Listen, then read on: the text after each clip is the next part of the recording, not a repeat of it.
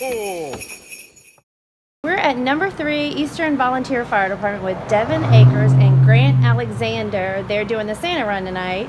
Guys, do you know how long number 3 has done the Santa Run? We've been doing it for about 40 years now. Okay, what kind of reactions do y'all get when you come through the neighborhoods? Oh, the kids love it. They start screaming and jumping up and down, searching around for candy. Okay.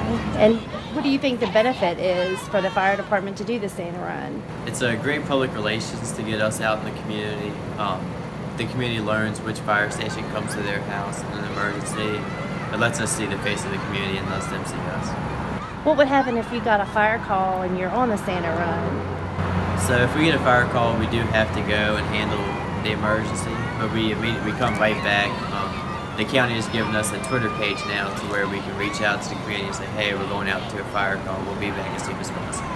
Okay, well, thank you. I know that this is one of Hanover's favorite traditions, so we really appreciate what y'all do. Yes, ma'am.